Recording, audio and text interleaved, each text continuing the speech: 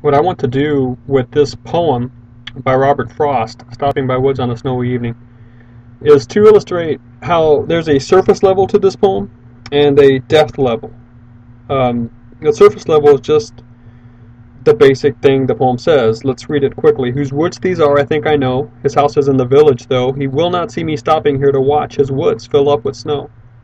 My little horse must think it queer to stop without a farmhouse near, between the woods and frozen lake the darkest evening of the year. He gives his harness bells a shake to ask if there is some mistake. The only other sound's the sweep of easy wind and downy flake. The woods are lovely, dark and deep, but I have promises to keep, and miles to go before I sleep, miles to go before I sleep. So, to write a level 2 critique on this, you first need to provide a summary and then an interpretation. The summary may go something like this. Frost depicts, Robert Frost in his poem, Stopping by Woods on a Snowy Evening, depicts a weary traveler traveling through a snowy night with his horse, stopping to look at the beautiful panorama in the moonlight of woods filling up with snow. And he ponders the whiteness of the snow and the rest and the security that must be there in the woods.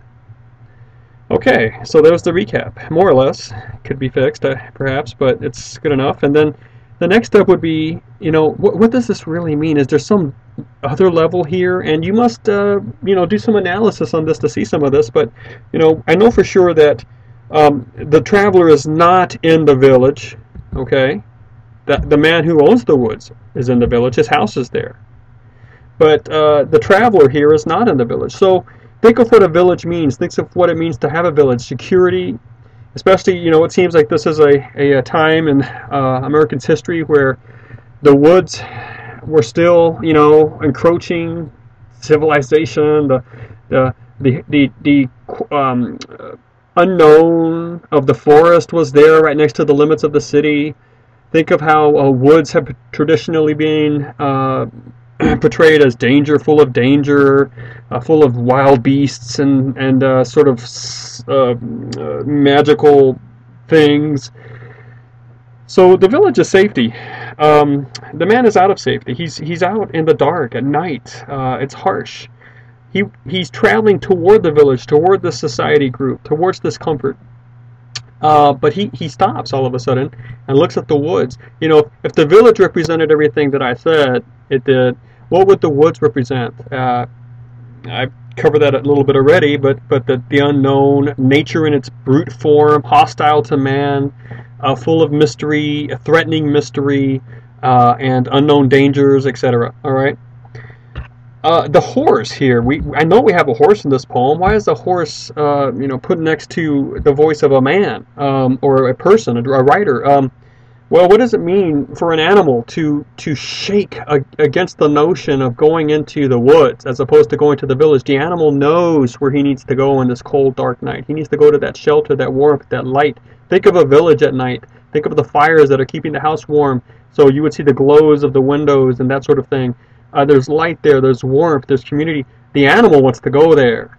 All right, the animal just has this instinct to there's a mistake stopping here. Let's not go to the woods. Let's go to the village. But the man has sort of a pull in him to go to those woods. All right. Now, if the village represents human life, wouldn't the woods? Could we make a case that it represents death or that which is inimical or hostile to life? If in the village there is light and the woods there is darkness, could we not say that in the village there is life, in the woods there is death? Think of the coldness here, the sterility of the winter, the dead leaves, the barren branches, cold, the whiteness of death, the coldness of the snow. And at one point this man says, this is lovely, this idea is lovely to me, but I have promises to keep and miles to go before I sleep. Now, if he's looking at the woods and saying, I want to sleep there, what might that suggest concerning this man and what he might be thinking about the end of his life and the quietness of death, the repose of the eternal sleep? It might appear to him at this point in his life that this is something to be desired, but he's not going to go there until his time comes because he has promises to keep. All right, so there's a duty to others, to God. Perhaps in this era of America's history, God would still be holding, part of the people's imagination and beliefs, as he is today for many people, but more so in this time of America's. So maybe this man's sense of duty is keeping him from just giving up.